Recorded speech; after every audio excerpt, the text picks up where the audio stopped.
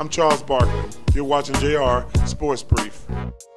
Hey, what's going on, everybody? It's JR. You're checking out the Sport Brief. I'm in Times Square, or at least I escaped it, one of the craziest places on earth. I checked out Shaquille O'Neal and Alonzo Mourning, but one of the things that got popping on trade that happened during the event was the fact that Brook Lopez went to the Los Angeles Lakers for D'Angelo Russell in the 27th pick.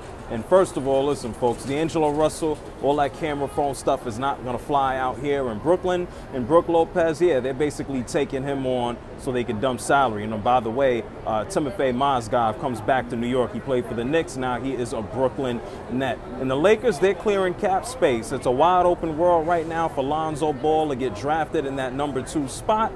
Brook Lopez's salary is going to come off the books, and the Nets, they actually get a decent point guard worth building around. My bad to you out there, Jeremy Lin.